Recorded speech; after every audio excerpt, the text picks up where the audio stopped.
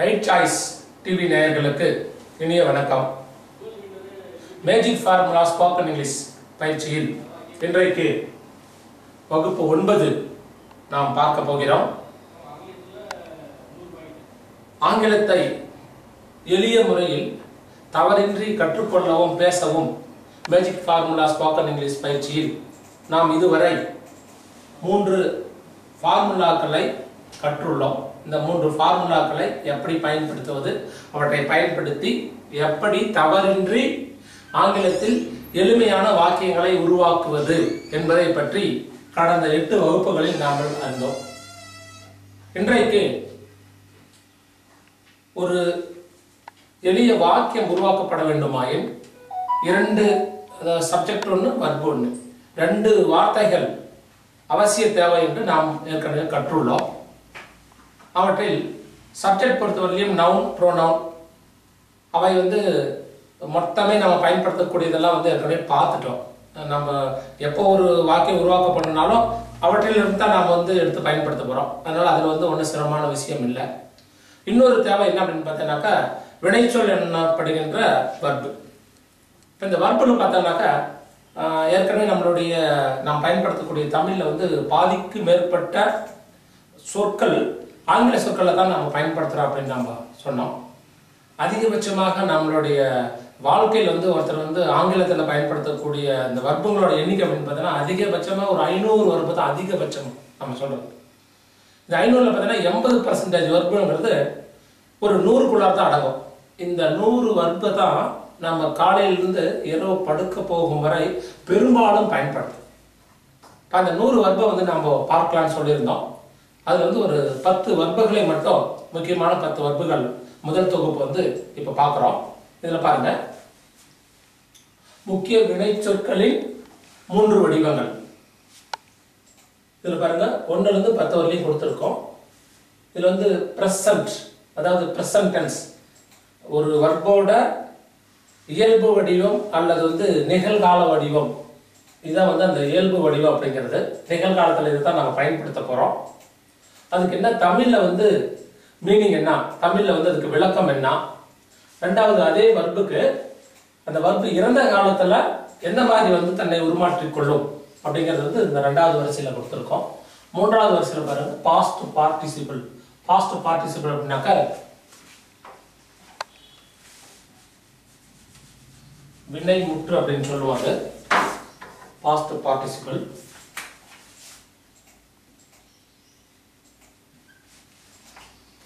இதுல பாருங்க, முதல்ல நம்ம பார்க்கக்கூடியது கோ. கோ அப்படிங்கிறது போ, போ அல்லது செல் அப்படிங்கிற அர்த்தத்தை இந்த கோ தனியா இருக்கும்போது கொடுக்கும்.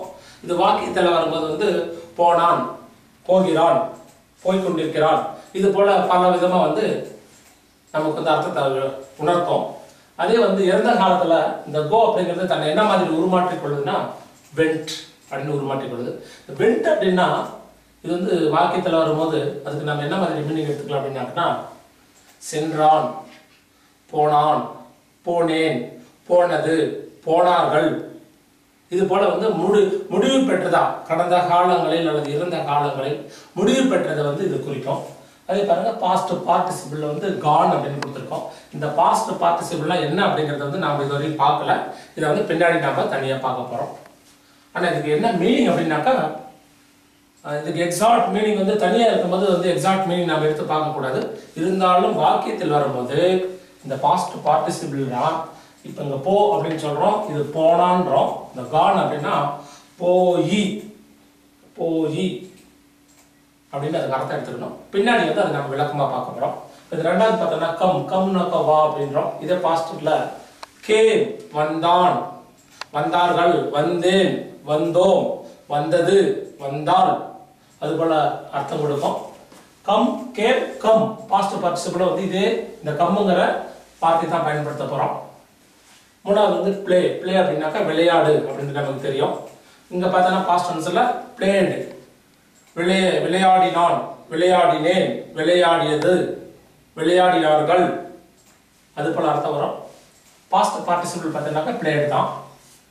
அடுத்தது பாருங்க, திங்க். திங்க் அப்படின்னாக்கா சிந்தி. இதை பாஸ்ட் டென்ஸ்ல பார்க்கும்போது தாட் அப்படின்னு சொல்றோம். தாட் அப்படின்னாக்க சிந்தித்தேன், சிந்தித்தார்கள், சிந்தித்தாய், சிந்தித்தாள், சிந்தித்தோம் அப்படிங்கிற அர்த்தத்தை கொடுக்கும். பாஸ்ட் பார்ட்டிசிபிள் வந்து தாட் தான். அடுத்தது அஞ்சாவது வந்து சி. சி அப்படின்னாக்கா பார்.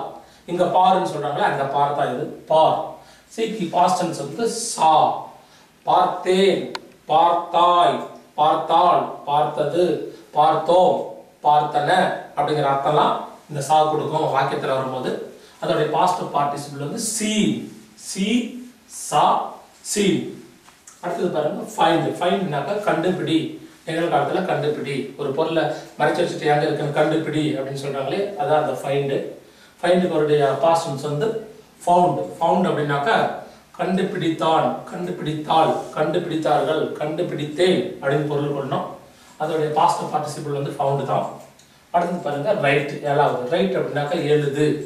இதோடைய பாஸ்ட் டென்ஸ் ரோட். எழுதினேன், எழுதினாய், எழுதினார்கள், எழுதியது, எழுதினாள் அப்படின்னு சொல்லி செயல் முடிவுற்றதை வந்து அது குறிக்கும். Right, road, return. Past participle return. அடுத்து வந்து மீட். மீட் அப்படின்னாக்கா சந்தி. இதோடைய பாஸ்ட் டென்ஸ் நம்ம பார்த்தோம்னாக்கா மெட். மீட் மெட். மெட்னா சந்தித்தாள், சந்தித்தான், சந்தித்தேன் அப்படின்னு முடிவை குறிக்கும். மீட் மெட் மெட். பாஸ்ட் பார்ட்டிசிபிளும் மெட் தான். ஒன்பதாவது சிட். சிட் அப்படின்னாக்கா உட்கார் அப்படின்னு அர்த்தம். அதோடைய பாஸ்ட் டென்ஸ் வந்து chat. Chit chat chat. Chat அப்படின்னாக்கா உட்கார்ந்தான், உட்கார்ந்தாள், உட்கார்ந்தது, உட்கார்ந்தேன் அப்படின்னு சொல்லி ஒரு செயல் இறந்த காலத்துல நடந்து முடிஞ்சிருச்சு அப்படிங்கிறத நமக்கு அர்த்தமாக கொடுக்கும். அதோட பாஸ்ட் பார்ட்டிசிபிளும் சேட் தான். பத்தாவது பார்க்க போது ஸ்டாண்ட். ஸ்டாண்ட் அப்படின்னாக்கா எழுந்திரி. அதோட past tense stand stood. Stood அப்படின்னாக்கா எழுந்தேன், எழுந்தாள், எழுந்தாள், எழுந்தது அப்படின்னு சொல்லிட்டு முடிவு குறிக்கும். அடுத்து வந்து பாஸ்ட் பார்ட்டிசிபிளும் ஸ்டுட் தான். Stand stood stood. இப்போ இது பாருங்க ஒவ்வொன்றும் வந்து ப்ரெசன்ட் பாஸ்ட் பார்ட்டிசிபிள் வரும்போது சில இதில் வந்து உருவங்கள் வந்து இதுல ஒரு மாதிரி இருக்கு, இதுல ஒரு மாதிரி இருக்கு, இதுல ஒரு மாதிரி இருக்கு. இதுல பாருங்க இந்த கம்மும் ஒரே மாதிரி இருக்கு. அதாவது ப்ரெசன்ட்லயும் பாஸ்ட்லயும் ஒரே மாதிரி வருது. பாஸ்ட் டென்ஸ்ல வந்து மாறுது. இதுல பாருங்க பிளே மட்டும் தனியா இருக்கு. இது ரெண்டுலயும் பார்த்தீங்கன்னா பிளேடு பிளேடு அப்படின்னு வருது. இது பாருங்க சி சா சின். இந்த மூணுமே வந்து வெவ்வேறையா மாறி வருது. அப்போ வர்க்கங்களை பொறுத்தவரை இந்த மூன்று வடிவங்களை எடுக்கும்போது ஒரே ஒரு விதியை எல்லாம் பின்பற்றுவதில்லை. வெவ்வேறு விதிகளை பயன்படுத்தி வெவ்வேறு வடிவங்களை இருக்குது. இதை நாம அந்த விதிகளை எல்லாம் பின்பற்றி இது வந்து இதோட பாஸ்ட் டென்ஸ் எப்படி உருமாறுது, எப்படி வந்து கண்டுபிடிக்கணும் அப்படின்லாம் வந்து நாம கற்றுக்கொள்வது எளிதானது கிடையாது. அதனால நம்ம அதுக்கெல்லாம் போகலை. அதை விட சிம்பிளா அப்படியே மைண்டுக்குள்ளார வந்து சிம்பிளா நம்ம ஞாபகம் வச்சுக்கலாம். அப்படின்னாக்கா நான் சொல்ற மெத்தட்ல நீங்க ஒரு முறை ரெண்டு முறை படிச்சீங்கன்னாக்கா உங்க மைண்டுக்கு வந்துடும். கோ went Khan, come game come, played played played, think thought thought, see saw seen, find found found, write wrote written, meet met met, sit sat sat, stand stood stood அப்படின்னு சொல்லிட்டு இந்த பத்தியம் நீங்க வந்து ஒரு கோரஸா நீங்க தொடர்ந்து படிச்சீங்கன்னாவே உங்க மைண்டுக்குள்ளார போயிடும். Come game game, come game come, see saw seen. இது போல நீங்க ஞாபகப்படுத்தும் போது ஒரு வார்த்தையை நம்ம ஞாபகப்படுத்தினா அதோட தொடர்ச்சி ரெண்டு ஆட்டோமேட்டிக்காக உங்களுக்கு வந்துடும். இப்படிதான் பள்ளியிலிருந்து வந்து மாணவர்கள்லாம் வந்து பழக்கப்படுத்துறாங்க. மற்றபடி விதிமுறைகள் அடிப்படையில் இதை மாற்றுறதெல்லாம் வந்து நம்ம கற்றுக்கிறது எளிதான செயல் இல்லை. அப்போ முக்கியமான ஒரு 10 வினைச்சொற்களுக்கு இந்த பிரசன்ட் பாஸ்ட் பார்ட்டிசிபிள் எப்படி வருது அப்படிங்கிறத பார்த்தோம். இப்போ என்ன செய்யலாம், இதில் ஏதாவது ஒரே ஒரு வினைச்சொல்லை எடுத்துக்கின்னு இந்த நம்மளுடைய 3 ஃபார்முலாஸையும் பயன்படுத்தி ஒரே ஒரு வினைச்சொல் இந்த 3 காலங்களிலும் நாம் ஏற்கனவே வந்து எப்படி வந்து வாக்கியங்களை உருவாக்குறதுல வந்து சப்ஜெக்ட் வந்து நான் என்ன கொண்டு வரோம் அப்படிங்கிறதெல்லாம் நம்ம பார்த்தோம். இப்போ இந்த ஒரே ஒரு வினைச்சொல் எடுத்துட்டு இந்த 3 ஃபார்முலாக்களையும் பயன்படுத்தி 8 வாக்கியங்களை உருவாக்க போறோம். அந்த ஒரே வினைச்சொல் இந்த 8 வாக்கியங்களை எந்த மாதிரி உருவங்களை எடுக்குது, அடுத்தது எந்த மாதிரி உருவம் எடுக்குது, அடுத்தது எந்த மாதிரி உருவம் எடுக்குது அப்படின்றத ஒப்பிட்டு பார்த்து அந்த சென்டென்ஸுக்கான அர்த்தம் எப்படி எடுத்துக்கணும் அப்படிங்கிறத பார்க்க போறோம். ஸோ இன்றைக்கு வகுப்புல நம்ம பார்க்க போறது ஒரே ஒரு வினைச்சொல்லை எடுத்துக்கொண்டு மூன்று ஃபார்முலாக்களை எப்படி நம்ம பயன்படுத்தி வெவ்வேறு விதமான வாக்கியங்களை உருவாக்குறோம். இந்த மூன்றுக்கும் இடையேயான ஒற்றுமைகள் என்ன அப்படிங்கிறத இன்றைக்கு தெரிந்து கொள்கிறோம். அடுத்தது ஒரு வினைச்சொல்லை எடுத்துட்டு நாம இதை செய்ய போறோம். வகுப்பு 9ல நாம ஒரு முக்கியமான 10 வினைச்சொற்கள், அந்த வினைச்சொற்களுடைய தமிழ் அர்த்தம் என்ன, அதோடைய இறந்த கால வடிவம் எப்படி இருக்கும், பாஸ்ட் பார்ட்டிசிபிள் அப்படிங்கிற வினை முற்று எப்படி இருக்குன்றது ஒரு 10 பார்த்தோம். இப்போ அதுல என்ன செய்ய போறோம் அப்படின்னா, ஒரே ஒரு வினைச்சொல்லை மட்டும் எடுத்துட்டு நம்ம ஏற்கனவே 3 ஃபார்முலாக்கள் நம்ம பார்த்துருக்கோம். இந்த 3 ஃபார்முலாக்கள் எந்த காலத்துல பயன்படுத்தணும், அந்த செயல் எப்ப நடக்குது அப்படிங்கிறத பொறுத்து அதுக்கு எந்த ஃபார்முலாவை பயன்படுத்தி ஆங்கில வாக்கியம் உருவாக்கணும் அப்படின்னு பார்த்தோம். இப்போ இந்த ஒரே ஒரு வார்த்தையை நாம எடுத்துக்கணும். இது கம். ஏற்கனவே கோ அப்படிங்கிறது முதலாவது வார்த்தையா இருந்தாலும் கோ நம்ம உதாரணத்துல செஞ்சு பார்த்துட்டோம். இப்போ ரெண்டாவது ஒரே ஒரு வார்த்தை இதை எடுத்துட்டு இந்த ஃபர்ஸ்ட் ஃபார்முலாவை பயன்படுத்தி இது பாருங்க. அந்த 8 அப்படிங்கிறது என்ன அப்படின்னு பார்த்தோம்னா, நம்ம ஏற்கனவே நம்ம பார்த்துருக்கோம். நவுன் ப்ரொனவுன் அப்படின்னா என்ன அப்படிங்கிறது நம்ம பார்த்துட்டோம். எல்லா விதமான பெயர்களும் நவுன் அப்படின்னு சொல்றோம். ப்ரொனவுன் அப்படின்றது நவுனுக்கு மாற்றாக பயன்படுத்தக்கூடிய வார்த்தைகள் ப்ரொனவுன் சொல்லிட்டோம். உலகத்தில் இருக்கிற அத்தனை பெயர்களும் நம்ம கண்ணால் பார்க்கக்கூடிய அத்தனை பொருட்களும் எல்லாமே நவுன் தான். அதனால நவுனுக்கு தனியாக நம்ம கற்றுக்கொள்ள வேண்டிய அவசியம் இல்லை. எதெல்லாம் நம்மளால பார்க்க முடியுதோ, யார் யாருக்கெல்லாம் பெயர்கள் எந்தெந்த பொருட்கள்லாம் இருக்கோ எல்லாமே நவுன் தான். இந்த ப்ரொனவுன் மட்டும் பார்த்தாங்கன்னாக்கா 8 இருக்கு அப்படின்னு பார்த்தோம். அதில் first பர்சன்ல singular IV singular, second பர்சன்ல you ரெண்டு singular plural, third பர்சன்ல singular he see it, அதுல தேர்ட் பர்சன்ல ப்ளூரல் தே. அப்போ இந்த ஒரே ஒரு வர்பை எடுத்துட்டு ப்ரொனவுன் 8 ப்ரொனவுனையும் பயன்படுத்தி இந்த ஒவ்வொரு ஃபார்முலாவையும் பயன்படுத்தி 8 வகையான வாக்கியங்கள் எப்படி உருவாக்கின்றன அது பார்க்க போறோம். ரெண்டாவது, ஆங்கிலத்தில் இந்த மாதிரி ஒரு வாக்கியம் இருக்குன்னா அந்த வாக்கியத்தோடைய பொருள் என்ன, எப்படி எக்ஸாக்டான மீனிங் நாம தெரிஞ்சுக்கிறது அப்படிங்கிறத பார்க்க போறோம். ரெண்டாவது, தமிழ்ல ஒரு வாக்கியம் இது போல இருக்கு அப்படின்னா அதுக்கு ஆங்கிலத்துல எப்படி நம்ம ஃபார்முலாவை பயன்படுத்தி தவறு இல்லாத சரியான எளிய வாக்கியம் எப்படி உருவாக்கு, இதுதான் இந்த வகுப்புல நம்ம பார்க்க போறோம். இந்த வகுப்பு முடிந்த பிறகு இப்போ நாம் சொல்ற இந்த ரெண்டாவது கம் அப்படிங்கிற வினைச்சொல்லை தவிர மற்ற 9 வினைச்சொற்கள் உங்களுக்கு முதல்ல கொடுத்துருக்கோம். இது போல அந்த ஒவ்வொரு வினைச்சொல்லையும் நீங்க எடுத்து வச்சுட்டு இந்த 3 ஃபார்முலாவையும் பயன்படுத்தி எப்படி அந்த வாக்கியம் உருவாகுது, அந்த வாக்கியத்துக்கு தமிழ்ல என்ன மீனிங் அப்படிங்கிறத நீங்க எழுதி சொல்லி பாருங்க. ஒரு முறை இதை நீங்க செஞ்சு பிடிச்சிட்டா இந்த 3 வினைச்சொல்லும் உங்க மனசுல போய் பதிஞ்சிடும். அதன் பிறகு நடைமுறையில உங்களால இந்த அதோடைய ஃபார்முலா என்ன, இது எந்த காலத்துல இது போலலாம் நம்ம ஆங்கிலத்துல பேசும்போது டைம் எடுத்துட்டுலாம் பிளான் பண்ணிட்டு இருக்க முடியாது. சடனா நம்ம மனசுக்கு தோணும், சடனா அது ஆங்கிலமா வெளியே வந்துடும்.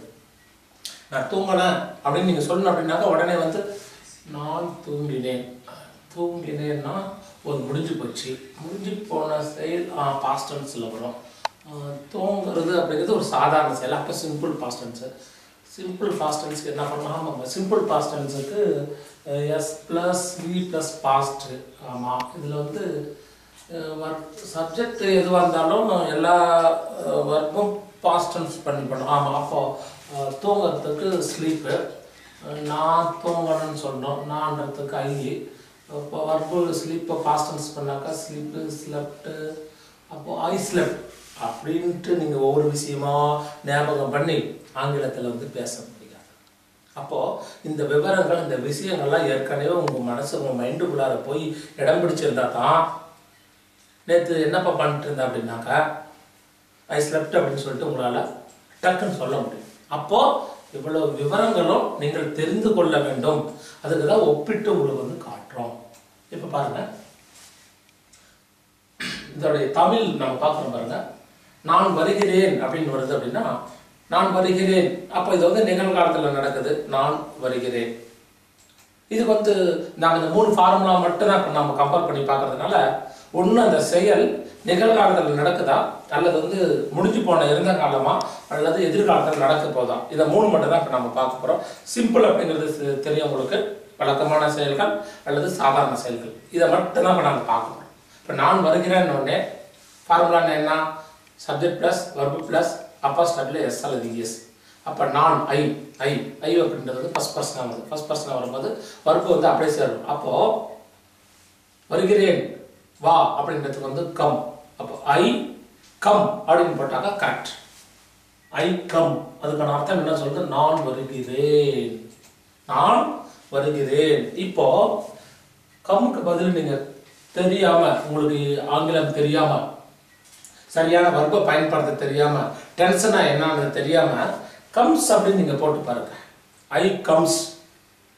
ஒரு உதாரணத்துக்கு நான் சொல்றேன். ஐ கம்ஸ் அப்படின்னு போட்டா ஆங்கில இலக்கணப்படி அது தவறு. அப்படி ஒரு சென்டென்ஸே ஆங்கிலத்துல கிடையாது. அப்போ நீங்க சரியா இருக்குன்னு நினைச்சிட்டு நீங்க பாட்டில் ஐ கம்ஸ் அப்படின்னு சொல்லிட்டாங்கன்னு வச்சுக்கோங்க. எதிரில் இருக்கிற ஆங்கிலமோ தெரிந்தவனாக இருந்தால் ஐ கம்ஸ் அப்படின்னா உங்களுடைய ஆங்கில புலமையை நினைச்சு வெளியில சொல்லாம மனதுக்குள்ள சிரிக்கும். இந்த தயக்கம் தான் நாம பேசக்கூடிய ஆங்கிலத்தை தடுத்து வச்சிருக்குன்னு ஏற்கனவே சொல்லிட்டேன். அப்ப தயக்கத்தை உடைக்கணும்னா நீங்க என்ன செய்யணும்னா அந்த உருவாகக்கூடிய அந்த வாக்கியம் இந்த ஃபார்முலா படி இருக்குதா அப்படிங்கிறத வந்து உங்களுக்கு நீங்க கன்ஃபார்ம் பண்ணிக்கணும். சார் ஒவ்வொரு முறையும் ஃபார்முலா எப்படி சார் எடுத்து வச்சு நான் எழுதி நான் பார்த்து படிக்க முடியுமா சார்? ஒன்றும் வேண்டாம் சார். அன்றாட வாழ்க்கையில் நீங்கள் பயன்படுத்தக்கூடியதுக்கு நீங்கள் கொஞ்சம் தொடர்ச்சியாக அடுத்தவங்கள்ட்ட பேசும்போது கிடையாது, ஒரு செயலை நீங்கள் செய்கிறாங்க. இப்போ வந்து நான் உங்களுக்கு பாடம் நடத்துகிறேன்னாக்கா ஐ டீச். இப்போ ஐ டீச்சுக்கு பதில் வந்து நீ பாடம் நடத்துறன்னு சொன்னால் என்ன சொல்லணும்? You teach. அவன் பாடம் நடத்துகிறான் அப்படின்னு சொன்னால் என்ன பண்ணணும்? He teaches. அப்போது நீங்களே ஒவ்வொரு வார்த்தைகளும் எடுத்து நீங்களே சொந்தமாக வந்து நீங்கள் முயற்சித்து பார்த்தாங்கன்னா உங்களுக்கு அப்போது அந்த எந்த ஃபார்முலா உடனடியாக எப்படி பயன்படுத்தி சடனாக எப்படி வந்து வாக்கியத்தை உருவாக்குற பயிற்சி கிடைக்கும். இந்த பயிற்சி தான் உங்களால் பேசுவதற்கான விரைவாக வந்து ஆங்கிலத்தை வந்து இந்த மெத்தட் படி உருவாக்கி தவறு இல்லாமல் உங்ககிட்ட சடனாக வெளியே வரதை உறுதிப்படுத்தும். பயிற்சி எடுக்கலைன்னா நீங்கள் கற்றுக்கலாம், குறிப்பிட்ட காலத்துக்கு மறந்து போய்டும். இப்போ அதே பாருங்கள், நான் வருகிறேன், அது வந்து ஐ கம் அப்படின்னு போட்டோம், ஃபார்முலா மேட்ச் ஆகி போச்சு. சரி, இதே சரி நான் வந்தேன் அப்படின்னு சொல்லணும். உங்கள் ஃப்ரெண்டு வந்து சொல்கிறா, ஏன்டா நேற்று பார்க்க வரேன்னு சொன்னியே, ஏன்டா வரல அப்படின்னு உங்களை கேட்குறான்னா அப்போ நீங்கள் என்ன சொல்ல வரங்க? நான் வந்தேன், நான் வந்தேன், பட்டு உன்னை பார்க்க முடியல, நீ இல்லை அப்படின்னு நீங்கள் சொல்ல வராங்க அப்படின்னா அப்போ அதில் முன்னாடி இருக்கிறது மட்டும் பார்த்தீங்களா, நான் வந்தேன், நான் வந்தேன் அப்படின்னு நீங்கள் சொன்னோம் அப்படின்னா அது முடிஞ்சு போன செயல் உங்களுக்கு தெரிஞ்சு போச்சு. அப்போ முடிஞ்சு போன செயல்னாக்க நமக்கு என்ன ஃபார்முலா இருக்குது? Subject plus வர்போட past tense. I கம்மோடைய past tense came. I came. அப்ப பாருங்க, நீங்க மனசுக்குள்ள சொல்ல வந்தது நான் வந்தேன், I came வந்துருச்சு பாருங்க. அடுத்தது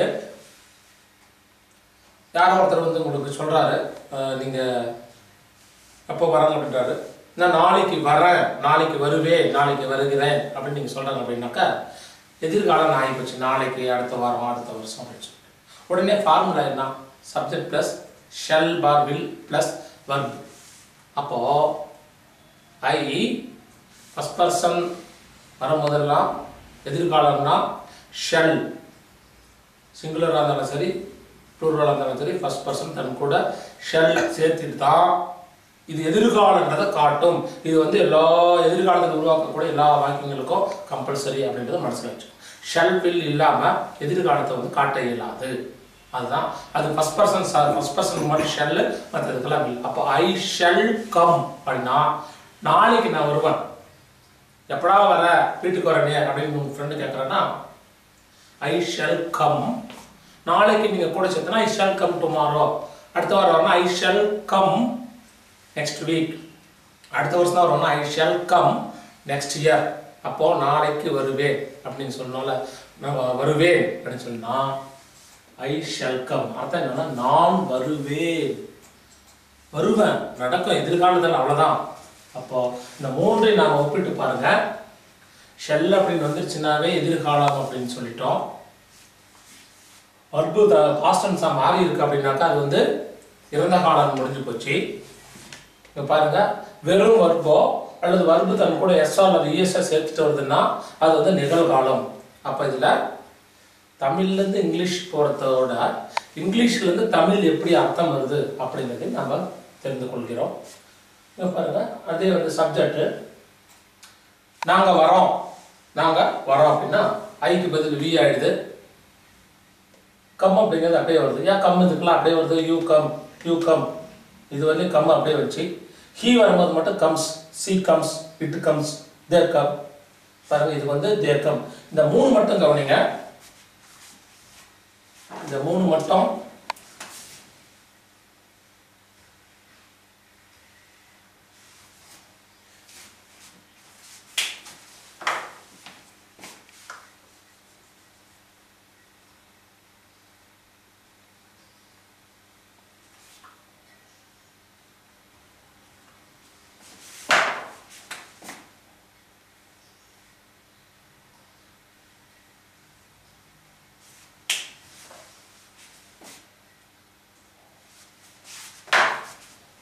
இந்த 3ல வந்து இருக்கக்கூடிய இந்த கம்ஸை மட்டும் கவனிங்க. கூட வந்து எஸ் சேர்த்துட்டு இருக்கு. மற்றது எதுவுமே எஸ் இல்லாமல் வெறும் வர்பு தான் வந்திருக்கு. அதுதான் சார் நம்மளுடைய ஃபார்முலா. இந்த எஸ் அல்லது இஎஸ் எங்கே வரும் அப்படின்னா ஹீ சி இட் வரும்போது மட்டும்தான் வரும். மற்றதெல்லாம் வர்பு என்னவோ தானே அப்படியே வரும். ஆனால் அது வந்திருக்கிற அந்த தமிழில் வந்து அதுக்கான அர்த்தத்தை பாருங்க. நான் வருகிறேன், நாம் வருகிறோம், நீ வருகிறாய், நீங்கள் வருகிறீர்கள், அவன் வருகிறான், அவள் வருகிறாள், அது வருகிறது, அவைகள் வருகின்றன. எல்லாமே நிகழ்காலத்துல நடைபெறக்கூடிய ஒரு செயலை, வழக்கமான ஒரு செயலை அல்லது ஒரு சாதாரண செயலை காட்ட பயன்படுத்தப்படுகிறது. ஆனா தேர்ட் பர்சன் சிங்குலரா வரும்போது மட்டும் சப்ஜெக்ட் வர்பு தன்னை மாற்றிக்கொள்கிறது. அப்போ இது போல ஒரு ஆங்கில வாக்கியம் இருக்குன்னா இதுக்கான அர்த்தம் நாம் எடுக்கும்போது இதை நிகழ்காலமாக கருதி இது போல தான் நம்ம மீனிங் எடுத்துக்கணும். இப்போ இதே இங்கே பாருங்க, இதே வந்து இறந்த காலம் அப்படின்னா இறந்த காலத்தில் இருக்கக்கூடிய அந்த வர்பெல்லாம் வந்து நீங்கள் ஒப்பிட்டு பாருங்க.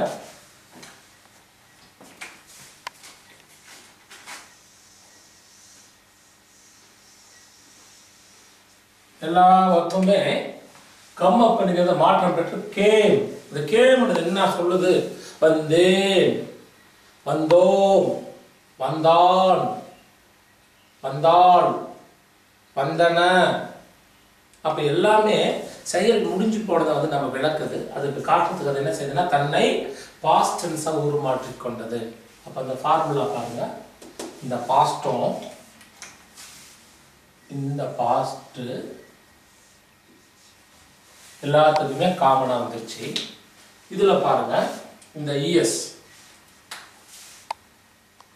அப்படிங்கிறது இந்த 3க்கு மட்டும்தான் இஎஸ், மற்றது எல்லாமே இதுபடியே வருது. இதே பாருங்க, எதிர்காலத்துல ஐ ஷல் கம், நான் வருவேன். இதே வந்து வியை நம்ம கொண்டு வரும்போது வி ஷல் கம், ஐங்கிறது நான், வீண் வரும்போது நாங்கள், புளூரலா மாறி போச்சு. அதே செகண்ட் பர்சன்ல வரும்போது யூ வில் கம் அப்படின்னு என்ன அர்த்தம்னா நீ வருவாய். இதுக்கு எல்லாத்துக்குமே பாருங்க வில் வருது. இது 2க்கு மட்டுமே ஷல் வருது. மற்றது வர்பு வந்து இயல்பு என்னவோ அதே தான் வருது. இதுக்கு நம்ம எப்படி எடுத்துக்கலாம் அப்படின்னு பார்த்தோம்னா இந்த ஷல் பாருங்க, 2க்கு மட்டும்தான் ஷல் வருது.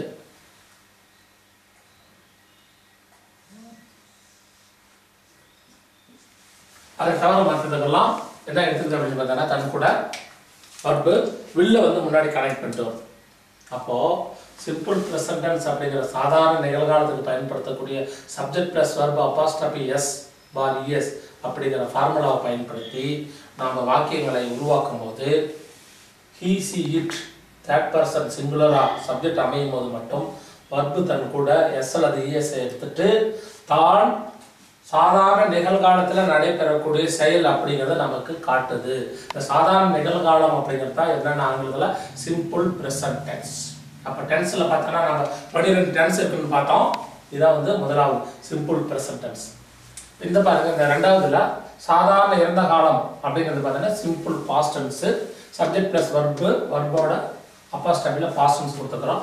சப்ஜெக்ட் எதுவாக இருந்தாலும் வர்பு எல்லாமே பாஸ்ட் டென்ஸ்க்கு உருமாறிக் கொள்கிறது. சப்ஜெக்ட் முன்னாடி என்ன இருக்கிறத பத்தி கவலை இல்லை, எது வேணாலும் இருந்துட்டு போட்டோம். வர்பு என்ன செய்யுது, தன்னை இறந்த கால வினை சொல்லாக மாற்றிக்கொண்டு இங்க நடைபெற்ற செயலானது முடிஞ்சு போனது, அது கடந்த காலத்துல நடந்தது அப்படிங்கிற ஒரு செய்தியை நமக்கு காட்டுது. அப்ப பாருங்க, நீ வந்தாய் அப்படின்னா முடிஞ்சு போச்சு. அப்ப ஆங்கிலத்துல அது என்ன சொல்லுது பாரு, யூ கேம். ஆங்கிலத்துல யூ கேம். அப்போ இது நம்ம தெரிந்து கொள்வது என்னன்னு பார்த்தாங்கன்னாக்க, ஒரு செயல் முடிஞ்சு போச்சுன்னா அது சிம்பிள் பாஸ்ட் டென்ஸ் அப்படின்னு சொல்றோம். Simple past tense formula subject plus வர்போடைய அப்பாஸ்டபிள past, எல்லாத்தையுமே பாஸ்ட். இது எதிர்காலம், இதுக்கு பிறகு என்ன நடக்கும் அப்படின்னு நம்ம சொல்லணும்னா அதுல கட்டாயம் ஷெல் அல்லது வில் அப்படிங்கிற ஒரு வார்த்தை இடம்பெற்று இருக்கும். எது கூட, வர்பு தன்னுடன் ஷெல் அல்லது வில் என்ற ஒரு வார்த்தையை இணைத்து கொண்டு இந்த செயல் நடக்க போறது, இதுக்கு மேலதான் வரும் அப்படின்ட்டு எதிர்காலத்தை உணர்த்துவதற்காக இந்த வர்பு என்ன செய்யுது, தன் கூட ஷெல் அல்லது வில் என்றதை இணைத்து வருது. இந்த ஷெல் எங்க வரும்னாக்க, சப்ஜெக்ட் ஃபர்ஸ்ட் பர்சன் இருந்தால் மட்டும் ஷெல்லுங்கிறது வரும், செகண்ட் தேர்ட் பர்சன் தாக்க வில் அப்படின்னு வரும். அப்ப நாம் ஏற்கனவே பார்த்தது போல ஒரு வர்பு தான் ஒரு வாக்கியத்தில் முக்கிய பணிகள் எல்லாம் செய்யுது. அந்த செயல் எந்த காலத்துல நடக்குது அப்படிங்கிறது அந்த வர்பு தான் காட்ட போகுது. அந்த செயலோட முடிவு தன்மையை பற்றி சொல்லக்கூடியது எது அப்படின்னு பார்த்தோம்னாக்கா வர்பு தான். அப்ப பாருங்க, இந்த வர்பு தான் என்ன செய்யுதுனாக்க, இந்த ஆங்கிலத்தில் பாருங்க, இந்த வர்பு தான் இந்த செயல் எந்த காலத்துல நடக்கிற செயல் அப்படின்னு சொல்லிட்டு பாருங்க. இந்த வடிவம் தான் நமக்கு என்ன காட்டுதுனாக்க, இது நிகழ்காலம். இந்த வடிவம் தான் என்ன சொல்றதுனாக்க, இது இறந்த காலம். இந்த வடிவம் பாருங்க, will come அப்படிங்கறத நமக்கு என்ன காட்டுதுனாக்க, இது எதிர்காலம். அப்ப 3 காலங்களை காட்டக்கூடிய செயலை செய்யக்கூடியதுன்னா வர்பு தான். ரெண்டாவது, அந்த செயலோட முடிவு தன்மை, அந்த செயல் முடிஞ்சு போனதா, சாதாரண செயலா, வழக்கமான செயலா, அல்லது இதுக்கு மேலதான் நடக்க போறதா, இதெல்லாம் காட்டு பாருங்க. பாருங்க, கேம் அப்படின்ற போது என்ன அர்த்தம், கேம் அப்படிங்கிறது ஒரு சாதாரண செயல், முடிஞ்சு போன செயல் அப்படின்னு நமக்கு அர்த்தம் ஆயிடுது. அப்போ ஒவ்வொரு ஆங்கிலத்தில் இருக்கக்கூடிய ஒவ்வொரு வாக்கியமும் அதில் இருக்கக்கூடிய அந்த வர்பு, இந்த வர்பு தான் முக்கியமான பணிகளை செய்வதற்காக ஒன்றுக்கு மேற்பட்ட பல உருவங்களை எடுத்துட்டு அது தான் நாம் என்ன சொல்ல விரும்புகிறோமோ அதுக்கான எக்ஸாக்ட் மீனிங்கை கொடுக்குது. இப்போ பாருங்க, இதுல வர்பை பாருங்க எத்தனை வகையில் இருக்கு அப்படின்னு பாருங்க. வர்போட ஒரு வடிவம் வில் கம்னு கொடுத்துக்கிறோம். அதே பாருங்க, இன்னொன்று வர்போட இன்னொரு வடிவம் ஷெல் கம் அப்படின்னு வந்திருக்கு. அதே பாருங்க, வர்போட இன்னொரு வடிவம் கே அப்படிங்கிறது வர்போட ஒரு வடிவம். இதுல பாருங்க, கம் அப்படிங்கிறது வர்போட ஒரு வடிவம். இங்க பாருங்க, கம்ஸ்னு ஒன்று இருக்கு பாருங்க, இது வர்போட ஒரு வடிவம். எந்த வர்போட வடிவம் அப்படின்னா, இந்த கம் அப்படிங்கிற ஒரு வர்பு இங்க இதுல மட்டும் பாருங்க எத்தனை வடிவத்துல வந்திருக்கு அப்படின்றத பாருங்க. கம்ன்ற ஒரு வடிவம் எடுத்திருக்கு, கம்ஸ்ங்கிற ஒரு வடிவத்துல வந்திருக்கு, இங்க கேம் அப்படின்ற ஒரு வடிவம் எடுத்திருக்கு, இங்க ஷெல் கம் அப்படின்னு வந்திருக்கு, இங்க வில் கம். அப்போ ஒரு கம் அப்படிங்கிற ஒரு வினைச்சொல், ஒரு வர்ப் ஒரு செயல் நடைபெறுகின்ற காலத்தையும் செயலோட தன்மை, முடிவு தன்மை பற்றியும் தெரிவிப்பதற்காக இந்த இடத்துல மட்டும் come, comes, game, shell come, will come அப்படின்ட்டு 5 வடிவங்கள்ல வந்திருக்கு. அப்படின்னா காலங்கள் நம்ம 3 முக்கியமான காலத்தை தான் பார்த்தோம். இந்த ஒவ்வொரு காலத்திலையும் சிம்பிள், கண்டினியூஸ், பர்ஃபெக்ட், கண்டினியூஸ் அப்படின்னு சொல்லிட்டு 4 இருக்குன்னு சொன்னா 4 × 3 மொத்தம் 12 டென்ஸ் அப்படின்னு சொன்னோம். அப்ப இந்த 12 டென்ஸ்லயே நாம படித்து முடிக்கும் போது ஒரு வர்புக்கு எத்தனை உருவங்கள் இது போல இருக்கு அப்படிங்கிறத நாம கற்றுக்கொள்ளலாம். அப்போ இதோடைய அர்த்தம் வேற, இதோட அர்த்தம் வேற, இது சொல்லக்கூடிய அர்த்தம் வேற, இது சொல்லக்கூடிய அர்த்தம் வேற. இதுக்கு பின்னாடி இந்த மாதிரி வர்போடைய ஒவ்வொரு உருவம் வரும்போது அந்த ஒரு உருவமும் ஒரு செய்தியை நமக்கு உணர்த்தும்.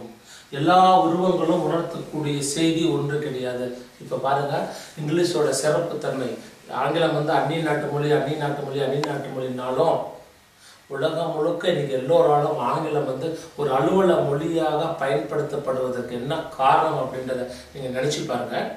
ஒரே ஒரு வார்த்தை தான் சொல்ல வேண்டிய செய்தியை அல்லது தனது பணியை கரெக்டாக எக்ஸாக்டாக சொல்கிறதுக்காக இது போல் பல உருவங்களை ஒரே ஒரு வார்த்தை வந்து இருக்குது. தமிழில் வந்து இந்த மாதிரி சிறப்பு வந்து இல்லை அப்படின்னு சொல்லலாம். இந்த காரணத்தினால தான் தமிழை விட ஆங்கிலம் வந்து நமக்கு பயன்படுத்துறதுக்கு எளிமையாக இருக்கும். இதில் இன்னும் நிறைய இருக்குது. அந்த நம்ம எல்லாமே படித்து முடிச்சுட்டு பார்க்கும்போது ஒரே ஒரு வர்க்கம் எடுத்துட்டு அதுக்கு எத்தனை உருவங்களை நம்ம படித்தோம் அப்படின்னு சொல்லி தனியாக எடுத்து பின்னாடி பார்க்கலாம். அந்த ஒவ்வொரு உருவமும் எக்ஸாக்டாக என்ன மீனிங் சொல்லுது. அப்போ பாருங்க, செய்தி வா வா, அந்த வா அப்படின்றதுக்கும் வந்தேன், வருகிறேன், வந்தோம், வந்தாள், வருகிறேன், வருவாள், வருவான். பாருங்க, அந்த வா அப்படின்றது எத்தனை செய்திகள் வந்து நமக்கு வந்து கிடைக்குது. அந்த ஒவ்வொரு செய்தியும் வந்து வெறும் கம்மு மட்டுமே இந்த செய்தியை கொடுக்க முடியாது. அதுக்காக அந்த கம் என்ன செய்யுது, தன்னை பல்வேறு விதமாக உருமாற்றிக் கொள்கிறது. இதுதான் சார் ஆங்கிலத்தோட சிறப்பு. அப்போ இந்த விதிமுறைகள்லாம் பார்த்தோன்னா, இந்த கம்முக்கு என்ன நம்ம விதிமுறைகள் இந்த மாதிரிலாம் எப்படி உருவாகுது, இப்படி வந்தால் அதுக்கு என்ன அர்த்தம் அப்படின்றத ஒன்றுக்கு நம்ம கற்றுக்கொண்டால் அதன் பிறகு எந்த வர்ப்பாக இருந்தாலும் சரி, எல்லா வர்ப்புக்கும் இதே விதிமுறை தான் நீங்கள் வந்து ஃபாலோ பண்ண போகிறீங்க. அப்போ எல்லாத்துக்கும் இதே விதிமுறையை ஃபாலோ பண்ணும்போது ஒவ்வொரு வர்ப்பும் எந்த வடிவத்தில் எந்த உருவத்தில் ஆங்கிலத்தில் இருந்தாலோ அது சொல்லக்கூடிய விளக்கம், மீனிங், அர்த்தத்தை எக்ஸாக்டாக நீங்கள் புரிஞ்சுக்கலாம். இல்லை சார், தமிழில் நான் இப்படி சொல்லணும் அப்படின்னா அதுக்கு என்ன வடிவத்தை நாம் கொண்டு வந்து சேர்த்தணும் அப்படிங்கிறத நீங்கள் தெரிஞ்சிருந்தா தான் ஆங்கிலத்தில் உங்களால் தமிழில் நீங்கள் என்ன நினைக்கிறீங்களோ மனதுக்குள் அதை தவறு இல்லாமல் மிகச்சரியான உங்களால் ஆங்கிலத்தில் பேச முடியும். அப்போ இந்த மெத்தடில் நம்ம கற்றுக்கூடியது நமக்கு ரெண்டு விதமாக பயன்பட போகுது. ஒன்று, தமிழில் நீங்கள் நினைக்கக்கூடியதை எக்ஸாக்டாக ஆங்கிலத்தில் ஒரு மாற்றி சொல்லலாம். ஆங்கிலத்தில் இருக்கக்கூடியதை நீங்கள் படித்து எக்ஸாக்டாக சொல்லக்கூடிய அர்த்தம் என்ன அப்படிங்கிறத நீங்கள் புரிந்து கொள்ளலாம். அப்போது பாருங்கள், நம்ம இந்த மூணையும் ஒப்பிட்டு பார்த்துருக்கோம். ஒரே ஒரு கம் அப்படிங்கிற ஒரே ஒரு வினைச்சொல், ஒரே ஒரு வார்த்தையை மட்டும் எடுத்துட்டு இந்த 3 காலங்களையும் கம் எந்த மாதிரிலாம் தன்னை உருமாற்றி கொண்டு வருகிறது, அது மாதிரி உருமாற்றி வரும்போது அது என்ன மாதிரி அர்த்தத்தை நமக்கு கொடுக்குது அப்படிங்கிறதெல்லாம் நம்ம ஒப்பிட்டு பார்த்தோம். அதே போல் வந்து இந்த 3 டேபிளில் மட்டுமே நம்ம பயன்படுத்தும் போது கம் எத்தனை உருவங்களை எடுத்துகிட்டு வந்திருக்கு, எத்தனை வேஷங்களை போட்டுட்டு வந்திருக்கு. எதுக்காக இத்தனை வேஷம், எதுக்காக இத்தனை உருவம்னா தான் சொல்ல வந்த செய்தியை மிகச்சரியாக சொல்வதற்காக வெவ்வேறு உருவங்களை தான் எடுத்துகிட்டு வந்து. இன்னும் அந்த உருவங்கள்லாம் இருக்குது. நம்ம அடுத்த வகுப்புகளில் மற்றதையும் பார்க்க போகிறோம். அப்போ இதுவரையும் பார்த்தது நான் ஏற்கனவே நம்ம துவக்கத்தில் வந்து 10 வினைச்சொற்களை பற்றி பார்த்தோம். ஒரு வினைச்சொல்லுக்கு நான் இது போல் உங்களுக்கு கம்பேர் பண்ணிலாம் காட்டிட்டேன். நீங்கள் செய்ய வேண்டியது என்னென்னா, இதை வந்து இங்கிலீஷில் சொல்லி பாருங்கள். You come, I come, she come, இதெல்லாம் சொல்லி பாருங்கள். அந்த கம்மை எடுத்துகிட்டு அடுத்தது இன்னொரு வார்த்தை நம்ம மூணாவது என்ன ஃபர்ஸ்ட் என்ன பார்த்தோம், கோ. அப்போ நீங்கள் அடுத்து செய்ய வேண்டியது என்னன்னா,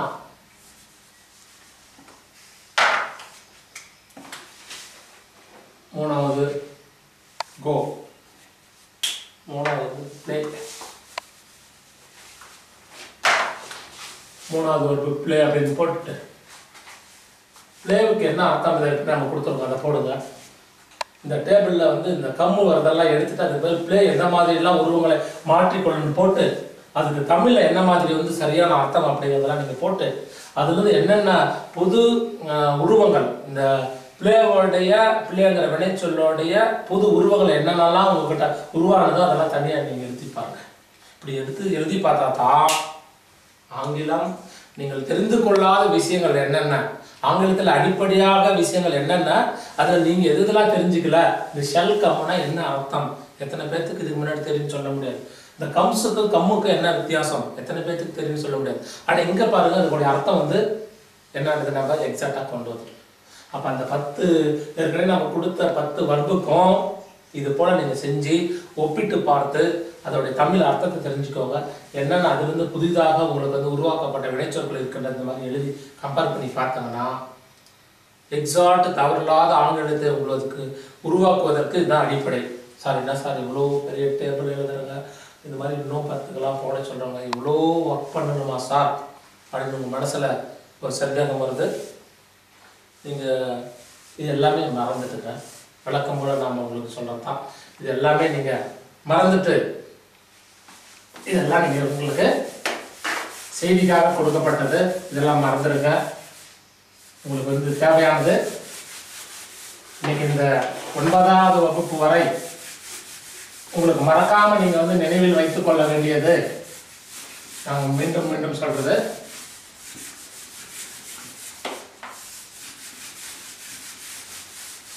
ஒரே ஒரு விஷயம் தான். சொன்னது எல்லாமே மறந்துட்டு மறக்காம இருக்க வேண்டியது பாருங்க. ஃபார்முலா 1, ஃபார்முலா 2, ஃபார்முலா 3, இதை 3ஐ மட்டும் நினைவில் கொண்டு மற்றதெல்லாம் மறந்துடுங்க. இதெல்லாம் நீங்கள் மறந்துட்டாலும் இந்த ஃபார்முலா 1 உங்கள் மைண்டுக்கு வரும்போது, சப்ஜெக்ட் அப்படிங்கிறது மைண்டுக்கு வந்துச்சுன்னா, உங்களை அறியாமலே சப்ஜெக்டில் என்னென்ன விஷயங்கள் இருக்குது அப்படிங்கிறது உங்களுக்கு நவுன் இருக்குது, ப்ரோனவுன் இருக்குது. ப்ரோனவுன்னு போயிட்டோம்னா ஃபர்ஸ்ட் பர்சன் இருக்குது, செகண்ட் பர்சன், தேர்ட் பர்சன் இருக்குது. பர்சன் எடுத்துக்கணும்னா அதில் சிங்குலர், ப்ளூரல் இருக்குது. உங்களை அறியாமலே நினைவுக்கு வந்துடும்.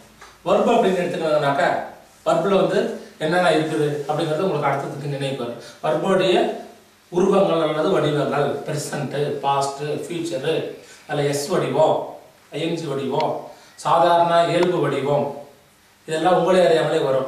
நீங்கள் மறந்துருக்க, ஆனால் உங்களை அறியாமலே உங்களுக்கு மனசுக்கு அது வர ஆரம்பிச்சிடும். மனதில் இறுதியாக நீங்கள் செய்ய வேண்டியது இந்த 3ஐ மட்டும் நினைவில் கொள்ளுங்கள். அடுத்த வகுப்பில் மீண்டும் சந்திப்போம். நன்றி, வணக்கம்.